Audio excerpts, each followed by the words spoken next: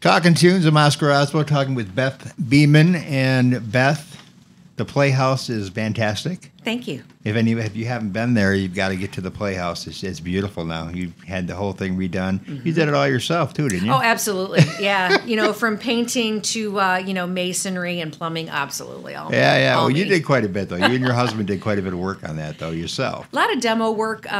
Some of the finishing stuff, but really mostly early on demo stuff. But we had a great crew and an amazing partner with Winberg Construction in Montague. They were our construction management team. An incredible architecture firm out of Detroit, the Resendez Group that we work so closely with to create what we have. We have everything we need, and it's pretty incredible. And the guy that helped do that, he's like his last time that he Ed Francis was our lead architect, and Ed is in his mid 80s. Won't give away his whole age, but he's now fully retired, but this was his last project for us, and he was actually the architect that was involved. He was involved with the Frohenthal restoration as well as the Fox Theater in Detroit, so we were super lucky to have them come up and help us on our project as well. I'm glad you didn't tell me he was the one that originally designed the Playhouse. Yeah. How old would he be? Yeah, about 100. Yeah, 100 or something like that. Yeah, at least. Yeah, the Playhouse is now 103. Okay, so, there you go. Yeah, so do a little math there. Yeah, it'd be crazy. Maybe 20 years at it, maybe 23 years old when he did it. Yeah. Okay, well, anyway, now you got some great stuff coming up in January, of course, and we're going to talk a little bit about that. What's coming up first? What's exciting? What's new? What's happening? What's happening at the Playhouse? In Whitehall. In Whitehall, and it is just a great space. So if you haven't visited, we encourage you to do so. We're doing a lot of different things at the Playhouse. With us being open now, in the past we've had to close in January and February because we were just too cold. Well, now we actually have heat that works and a building that is not leaky, so we can have events in January and February. So last weekend we just had our first sing-along movie night with Rocky Horror Picture Show. Yeah. Had lots of fun people there. We had a shadow cast for that one, but we're actually doing more of those. One in February, March, and April, and we'll talk a little bit about those in the time to come. But this Saturday, January 11th, we're doing yoga on stage.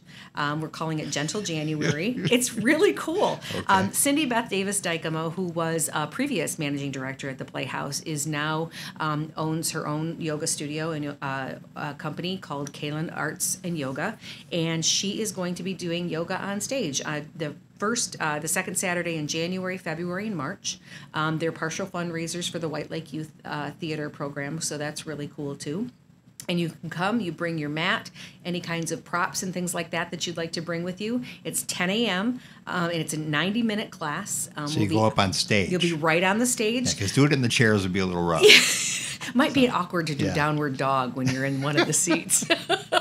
Yeah. So this is a really great thing, and this is gentle yoga, and so I'm in my 50s now, and so getting an opportunity to do some self-care as we transition into this new year, and spending time with yourself and getting in tune with yourself, and this is a great way to do that.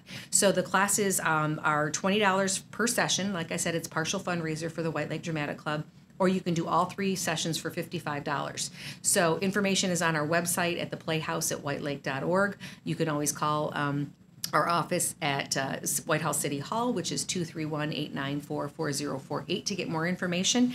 But it's a great thing. So please, if you're interested, check out the website. Follow us on Facebook as well. There's always events. It's one of our best ways to get information out there is on Facebook with our events. So that's coming up January 11th. So it's this coming Saturday. And then next coming up at the Playhouse is a really fun evening in January. It is a comedy night with David Dyer. And if you don't know who this guy is, look him up. David, D-Y-E-R. And it's Saturday, January 25th at 7:30. And this is actually a fundraiser being put on by the Citizens Supporting White Lake Fire. So our very own Pete McCarthy, who is a White Lake Fire Authority a firefighter, is also a comedian in his own right. He is hosting the event, and this comedian, David Dyer, along with Matt Loria, are both going to be at the Playhouse at White Lake. And tickets are $10 with a $2 ticketing convenience fee. And it's really going to be a fun night of comedy and jokes. And who doesn't need a little laughter right now? Okay. So, It should be a fun night. I know the name. I just don't know where I've seen him before. You've seen him before. He's done some great. If you follow them, if you check them out on YouTube, you can see both of them do parts of their sets, and they're both really funny. Funny fireman. Funny fireman. And Pete's a great guy. So yeah, they're all really good comedians, and it should be a fun night for a good cause, helping out the White Lake Fire Authority and the Friends of the Fire Department. So okay, yeah. All right. So that's what we've got coming up for January. It's we're easing into things as we get out there in the cold weather. But the movie nights coming up are super fun. This is a big thing in the UK right now is movie sing-alongs. Yeah. So people, how you're at the movie and if you're at Bohemian Rhapsody, you want to sing. Yeah. But I got to ask you though, Yeah. as far as the first one you had, which was the Rocky Horror Picture Show. Yes. Now, did you do it too, or no? Because I've been told I should go to that and do that, but I've never. Oh yeah, I mean everybody in the audience gets up and they participate. They sing along, they dance. Most of them dress up too. A lot of people dressed up. I did not. I was working that night, so I did not dress up. But we had a lot of people dress up, and it's super fun. I mean, some people, just kind of do a nod to Rocky Horror, and some people totally go all out, and they are in full costume, and it is super fun. And they have what they call the Rocky Horror virgins, and some people who've never seen the show, so they all get up and they have to do a pledge. Along with the cast. So what a shadow cast is, for those that listening that may not know, is basically you've got a group of actors that sing along and act along to the movie. Mm. And then we actually, the company that did it with us this time, they sold little prop bags. So when Frankenfurter says a toast, you grab out a piece of toast, a bread toast, and you throw it. Or you have all these crazy things. Yeah, all these crazy things. And you get to clean this up, right? Yeah, actually, lovingly, the Friends of the Playhouse, who are actually hosting all of these sing-along movie nights, did all the cleanup for us. So, but yeah, we won't have prop bags for the other ones. But it was really fun. And the cool thing was, with this kind of a show, especially Rocky Horror and some of the sing-alongs, is we're really welcoming a lot of younger people into the theater, and maybe folks that aren't going to come for a concert or a play, but this is really their thing. Yeah. And so, with it being a community theater, we really want to make sure that we're providing programming for everybody in our community. People came from a long way for this show, so it was really fun. People had a great time. Well, I had a great time. Peter Yarrow. Oh, Peter Yarrow. Oh. That was an awesome time, but the only problem I had was the woman that sang so loud next to me. I couldn't hear him half the time sometimes because she was singing quite loud. But other than that, it was great. It was great. No, it was wonderful. It was a wonderful show, and actually, I've been in touch with their manager, David Tamulevich, who played that night with Mustard's Retreat that same night. Yeah, they were good too, and they were wonderful. I'm trying to figure out how to book them to come back to the Playhouse in later this year. She had quite the voice. Oh, she's beautiful. She sounded like Mary. From Peter, Paul, and Mary. So, yeah. But we've been talking personally, about it. Anyway, she was delightful.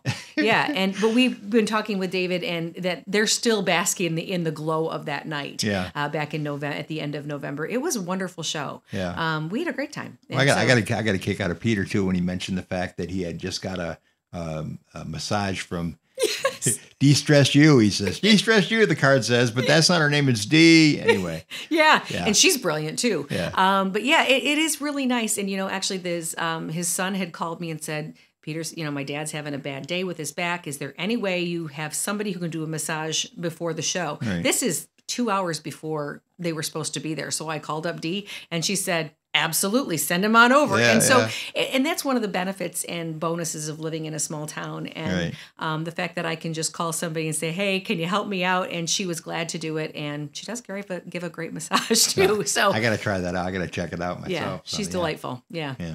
Okay, so sing-alongs. Yeah, so we're doing, the Friends of the Playhouse are doing some fundraising for us to help raise funds for us to hire additional staff.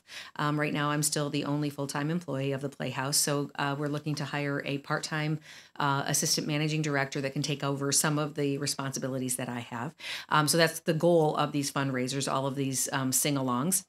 is to help with that. So they're doing the next one we're doing is The Greatest Showman, and that's on February 1st. So I know there's a lot of people out there that are huge fans of that show. Okay. Followed by Bohemian Rhapsody, which is March 7th. And then finally, The Sound of Music, a sing-along to The Sound of Music. And so all of those shows start at 7:30. Tickets are $10. And like I said, all of it benefits the Playhouse. See, I do the Bohemian Rhapsody one. My daughter would do The Sound of Music. That was her favorite of all. So, of course. Yeah. Yeah, I mean, I'm actually fans of all of them. So yeah.